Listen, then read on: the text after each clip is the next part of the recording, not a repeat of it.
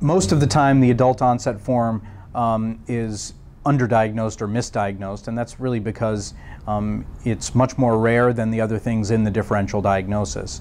Among those include limb-girdle muscular dystrophy, which has many different forms, but the common thread in limb-girdle muscular dystrophy is that patients will have shoulder and hip girdle weakness, just like in adult-onset Pompe disease.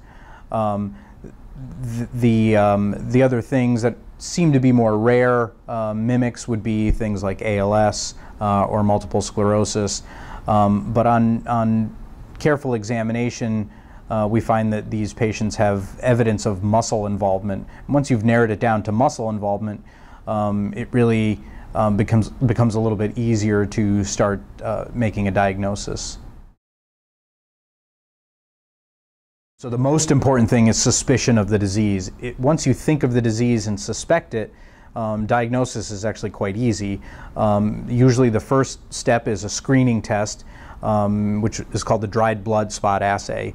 And that's basically where you take some blood, you send it off to a specialized lab. They spot it on filter paper, very much like the newborn screen is done. And then they read off the amount of enzyme activity in that spot of blood.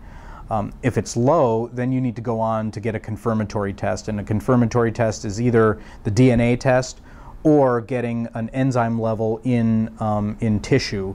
The tissue could be muscle, it could be skin, and it could be lymphocytes. Those are the three main tissues that we look in.